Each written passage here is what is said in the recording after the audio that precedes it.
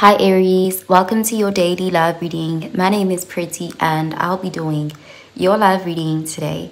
So before we begin with your love reading, Aries, please do remember to take what resonates and to leave behind whatever does not. Okay, so let's begin with your love reading, Aries.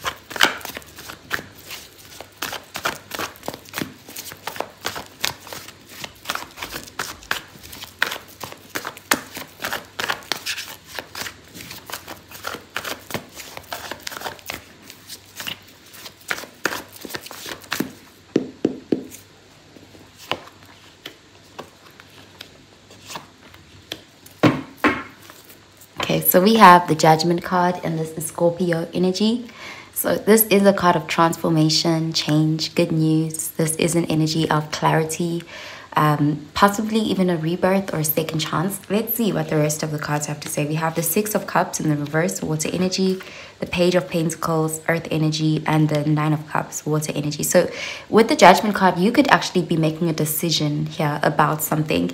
There could be something about the past that was very difficult for you to let go of. You were stuck on it, and there's this feeling of finally emancipating yourself, like you're freeing yourself, because the Nine of Cups is an independent energy, and it's like you're happy, like you are finally making that final decision. You're closing the door on something and you're choosing yourself, because we're seeing contentment, emotional fulfillment, and self-love with the Nine of Cups, and embracing new beginnings elsewhere. So let's clarify these cards, Aries.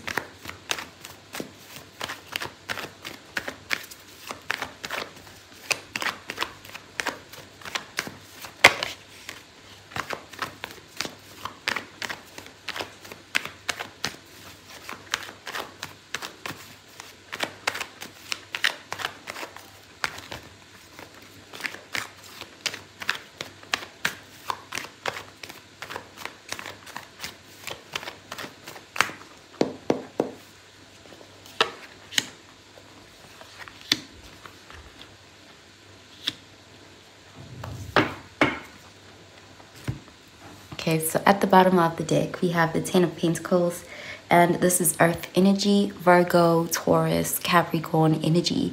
So this is an energy of a long-term, stable commitment.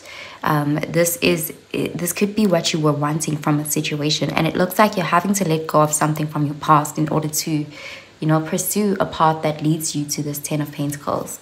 So let's see, we have the Six of Cups, water energy, the Death card, Scorpio energy, and the King of Swords, air energy. It's like you're going to revisit this one more time before finally kind of putting that, like closing that door once and for all with this King of Swords energy.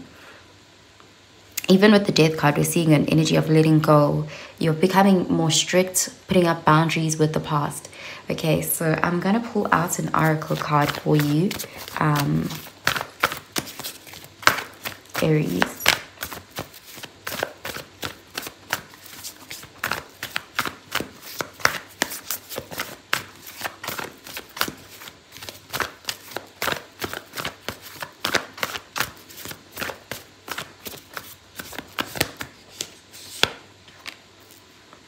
Okay, we have nothing is yet set in stone, mutable moon.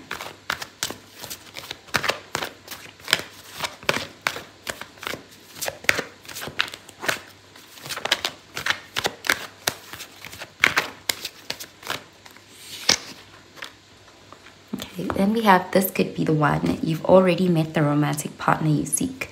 So it's like there's someone here from the past. You could have thought that they were the one, and there's this feeling of kind of having a different perspective. Something is shifting within you when it comes to how you view someone from the past. It looks like it could be an ex, something that was, you have a lot of history with this person, and you may have been very emotionally attached. Let's see.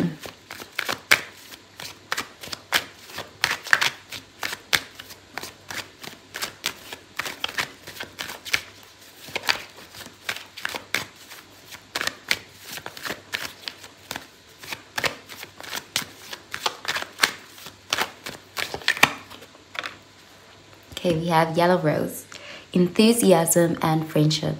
A single rose can be my garden, a single friend, my world. Okay, so I'm going to pull out a card for your advice, Aries. You could be making a decision as well here to stay friends with someone or to change a person's role in your life.